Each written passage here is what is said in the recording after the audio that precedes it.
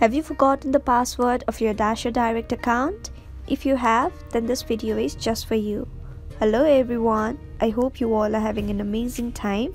Today I'm back with another tutorial video, and in this video I'll be guiding you guys through the steps of resetting the password of your DasherDirect account. So let's get started. First of all, open the app DasherDirect. After that, tap on the option Login. Now you'll be able to see an option Forgot Password. Tap on it.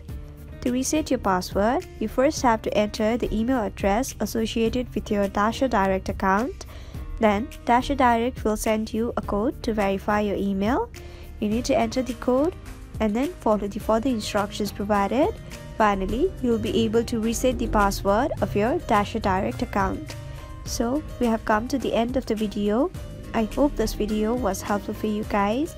If it was, then please make sure to like, leave a comment, share and subscribe to our YouTube channel TechQuest. We'll be back with more such videos. Until then, have a great time. Bye bye.